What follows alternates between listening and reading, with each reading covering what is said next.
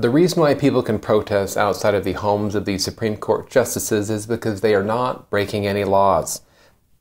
Except for this one that I found, which is 18 U.S.C. 1507, and it says, whoever with the intent of interfering with, obstructing, or impeding the administration of justice, or with the intent of influencing any judge in the discharge of his duty, pickets or parades in or near a building or residence occupied or used by such judge, shall be fined under this title or imprisoned not more than 1 year or both. So just except for that one. Now, the Department of Justice is not worried about this provision right now, I think just because they are spread so thin. They have so many potential domestic terrorists that are attending parent-teacher conferences and school board meetings that they just don't have time to worry about the justices of the Supreme Court.